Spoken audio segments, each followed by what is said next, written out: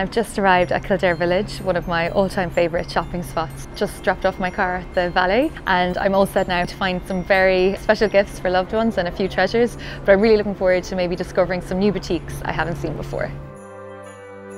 Our first gift is from Molton Brown. It's a scented pomander, so it has tones of juniper berry.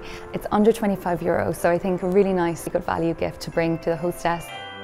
Our next gift is from Penhaligon's. They have some gorgeous gift sets this Christmas. The first I was really drawn to was the men's shaving gift, perfect for boyfriend or the husband-to-be. Secondly is the Impressa collection, and it comes in a really beautiful presentation box. What's great is it can be used as maybe a gingerbread box after use. So this season, if you want to shake up maybe a nice old-fashioned, Fuller and Bosch have a gorgeous set of 2 tumblers. They have a nice contemporary design, and I think they'll sit really well on a cocktail trolley over this season. Our next gift is a beautiful pair of silk pyjamas from the White Company.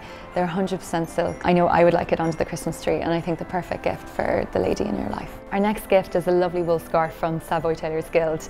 It has mustard and aubergine tones to it with a little plaid detail. I think perfect for your dad or father-in-law. It's casual but quite smart, so I think in the evening time it could work well as well over a wool coat. Our next gift is from Foxford.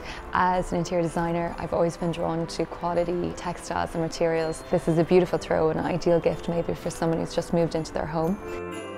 So as important it is to buy for loved ones over this festive season, I think it's equally important to maybe self-gift. I love this mini sequin clutch from DVF in a kind of rich midnight colour. Also the silk scarf, so it has burnt orange and soft pink tones, ideal over maybe a dark coat to add that pop of colour.